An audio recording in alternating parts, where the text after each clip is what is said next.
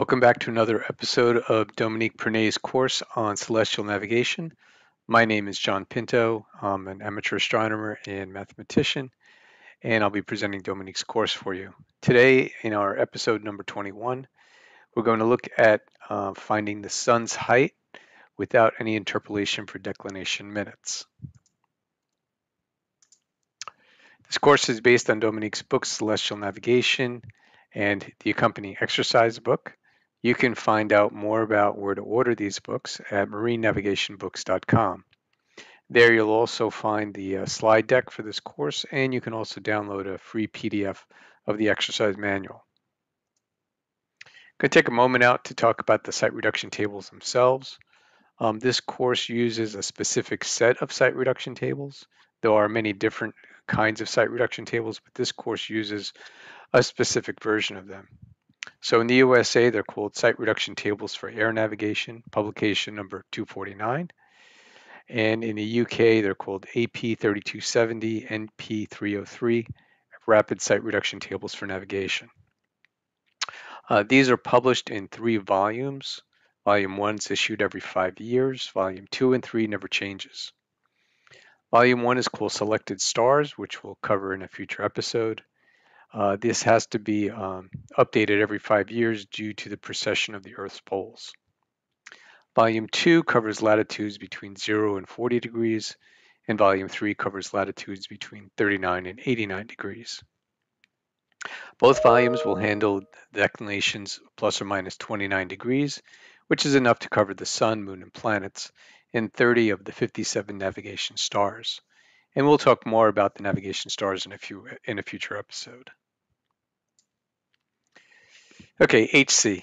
Site reduction tables, as we saw in our last episode, gives not only the azimuth angle of the sun, from which you can calculate the sun's bearing, Zn, but it also gives you the altitude above the horizon, HC, of a celestial object above its geographic position, as seen from the boat at an assumed position. HC needs to be known within a minute of angle, which requires interpolation. But today we're not going to be doing that. Today we're going to just take whole degrees of angle for declination. And again, just remember what we're doing here. We're in our boat. We observe the angle of the sun, call it HO. But the tables are going to give us HC, and the difference between the two will tell us how far away we are from the assumed position where the calculated altitude came from. This particular technique for locating yourself on the Earth using a difference between HO and HC is called the Marxane-Hilary method. So again, we'll take a look at our site reduction tables, 249. And again, you could see that you have to know which section to go to for declination and latitude of where you are, and whether you are in the same hemisphere of the boat and your celestial object, or contrary to the north or south hemisphere for the boat and the celestial object. So here's an example of using the site reduction tables to pull out HC. Here your boat is latitude north 49 degrees, somewhere near Vancouver, British Columbia, in Canada. The declination of the sun happens to be 17 degrees south.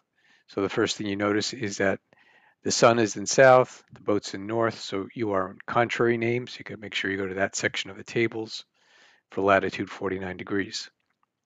So the declination of the sun being 17 degrees south is probably around November 10th or January 29th. You also determine that your LHA is 8 degrees, so you're just a little bit past noon most likely. And the sun, if you go into your table, again, you go 17 degrees declination, 8 degrees LHA, where they cross gives you your HC, as you see here.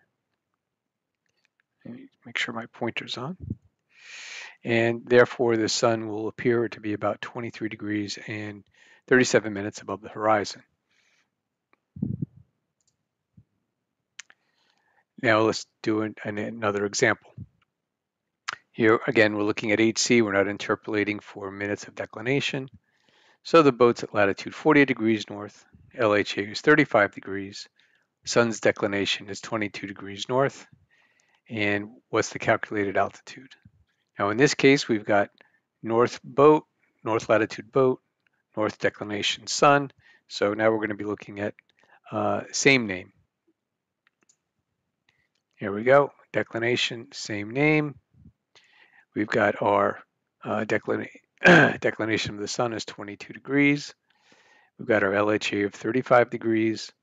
We can see where they cross, and it tells us that the sun altitude above the horizon at that location is 55 degrees and 21 minutes.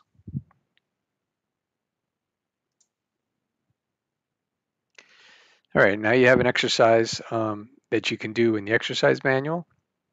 Again, we're looking at doing this without any interpolation for the declination minutes.